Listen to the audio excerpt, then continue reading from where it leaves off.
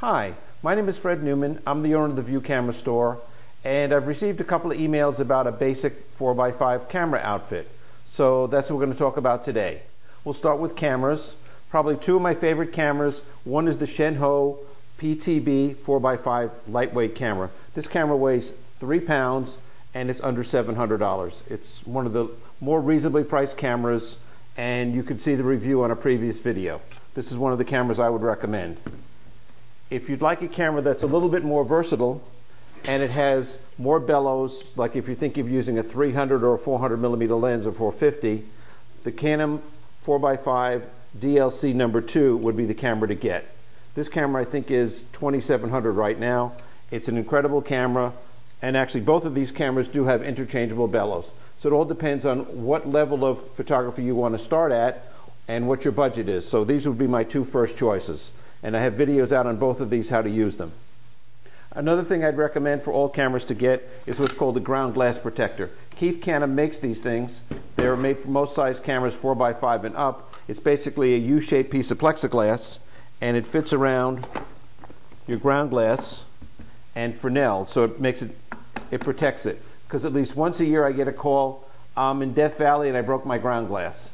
And most likely they didn't have a ground glass protector. So these are great when you're packing, so this way in your case or anything else, it provides good protection for your camera. A basic lens would be like a 150 millimeter for your camera. So the two things you need is a lens board, a lens, and you would need a lens wrench to attach the lens. And I have a previous video on how to use the lens wrench. So basically, depending on your camera, you need a lens board to match. And I would recommend for lenses getting lenses that have only a number 0 shutter or slightly larger number 1 shutter. But number 3 shutters are great for 8x10 and bigger, but when you have a lightweight camera, they're kind of big lenses to have and weigh a little too much. And I'll put a little list of lenses that I'd recommend, but if you're starting out with a one lens outfit, probably a 150 millimeter lens or a 135 millimeter lens would be ideal. Now the thing to remember is if you're going from 35 millimeter to 4x5, if your favorite lens in 35 millimeter is a 50 millimeter, it's a 3 times multiplier. So the equivalent of a 50 millimeter in 35 millimeter would be a 150 in 4x5. If you're looking for something a little bit more advanced, you might look at a 90 millimeter and a 210.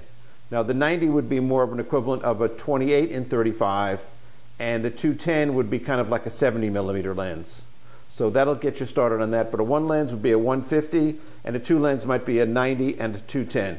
And I'll list a bunch of lenses so that you can see which ones would you want to get.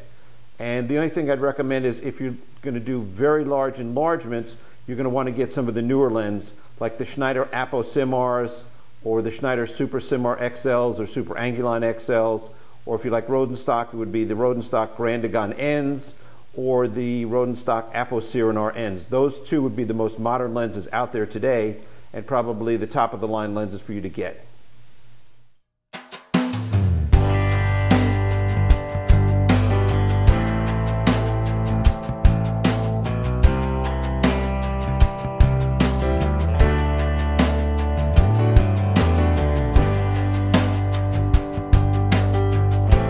The next thing I'd recommend you need to have is a cable release. And the ones we like are the Geppi cable releases. They come in red. It's got a fairly long throw. In fact, I measured it for someone asking a question. The throw here was 2.2 centimeters, which would work on most lenses you'd ever want. And I like the red cable releases because when you drop them in the grass, you can actually find them. Whereas if you had a black cable release, bye-bye, it's gone. So this is what I would recommend. I think they're great cable releases. We've been carrying them for many years. One thing I want to recommend also for the lens, you might want to get a lens wrap. Like for the 150 millimeter lens here, an 11-inch lens wrap. This is for a lens wrap from F64. Basically, the lens goes in the middle of the lens wrap, and you just wrap it around, and it Velcros tight, and it gives your lens a little extra protection in your camera case. So lens wraps are good to have also. Next thing I'd recommend is a good loop. One of the ones I like is the Silvestri loop, and it's a 6 times loop, and it's called a tilting loop. So you can actually put it in the corner. Take a look here. It actually fits nicely in the corner, and it tilts, and it's a really nice loop to have. So You definitely need a loupe for focusing, so this is one that I would recommend. Also for film holders, I would recommend getting new film holders, because a lot of times you'll buy a used film holder, it might have a light leak, and then you've got frustrations right from the very beginning.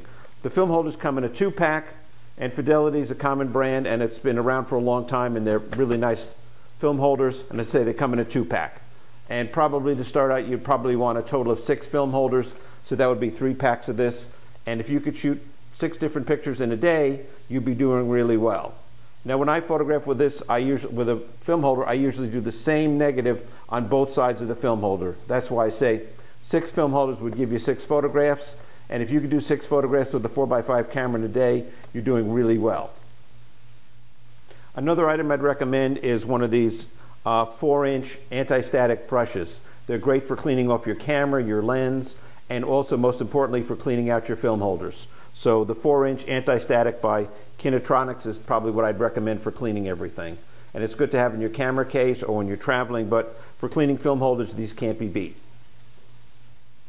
One more thing I'd recommend is 4x5 negative sleeves. These come in a pack of 100, and I like these kind of sleeves that we carry because they're archival and they open up.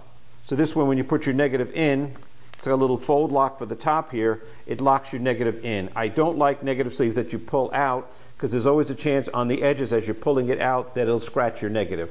So those I don't recommend. These are my favorite kind to have, and they just put right in, put them in, lock it in, and they're nice and secure. Another thing you might think about is one of these archival pens to make a little note on the clear edge of information about your negative. Like what I usually do is with these pens, very carefully, I write the year, the film size 4x5, and the negative number. So I've got a little list right here, and I use one of these little pens. And I'll list all this stuff in the back of this video. And one other thing I do, most of my cameras I use a ball head. I just got into using that with the smaller, lighter weight cameras. And this is from Acratech. It's a little adapter that fits on the bottom of your camera in the 1/4-inch screw. So these are good, and I'll show that in another video with my tripods.